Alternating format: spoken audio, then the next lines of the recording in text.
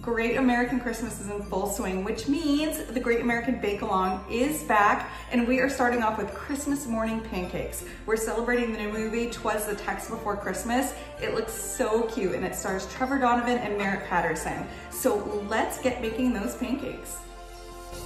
Pancakes are one of my all-time favorite foods, mostly because you can get so creative with them, especially around Christmas. Now, this is a classic recipe, but with a twist. You can always use buttermilk, but I actually subbed eggnog for these. And then, of course, I added in sprinkles, not just a little sprinkles, a lot of sprinkles. After you combine the ingredients, you're gonna add the batter to a buttered griddle. Now, I am not the best pancake flipper, but good news, these are so cute as is, they do not have to look perfect. I make sure they're golden brown on both sides, and then I transfer them to a plate. You can add any toppings that you like, but I chose maple syrup, more sprinkles, and then a swirl of whipped cream. These are the perfect way to enjoy a weekend full of great American Christmas movies.